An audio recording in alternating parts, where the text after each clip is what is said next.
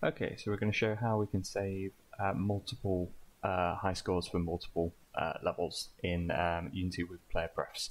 So I've just got a very simple scene here. So if I start this playing, I can add to my score. So I'm currently playing, I've got a high score, and I can save that high score. And you can see if I start that again, my high scores saved there. So what's happening here is I've just got a function to save the high score. I'm using PlayerPrefs .setInt. I'm saving it as high score, and I'm passing it my level score, which is just what ticks up when I click that button. So obviously, if we've got more than one level using this, we're just going to overwrite whatever's in the high score value when we use that on the second level. So what we can do is give each level a level number. And if we come up here, we can set this in the inspector. So if we serialize a field with an int of level number.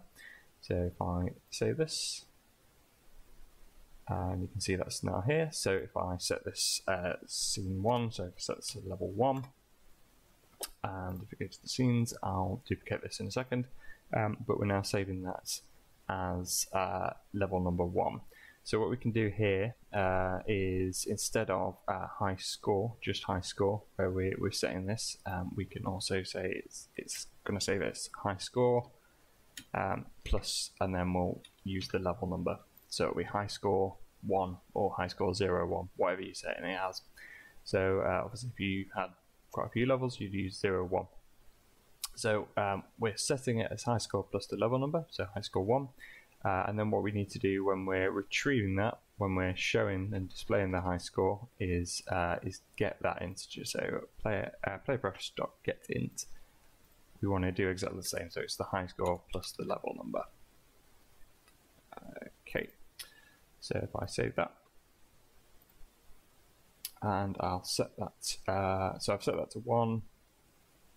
See, we're starting again, so we can add to score, save the high score. If I start again, my high score is saved, and it works exactly the same way as before. So what we can do now, though, if I clear the player preferences, if I duplicate that scene, and we'll say this is level 2,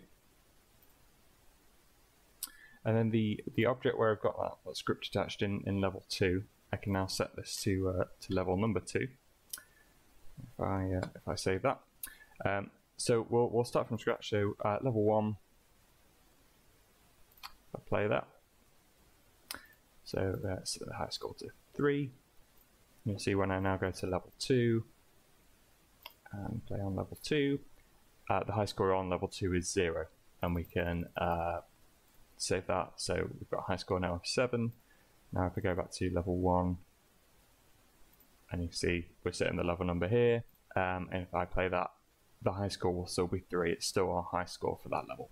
So that's how you can save high scores for multiple levels using player preferences. You just set it whatever value you're referring to as the name of the player preference setting, and then add your level number, which we're setting here, which we can amend in the inspector for each level.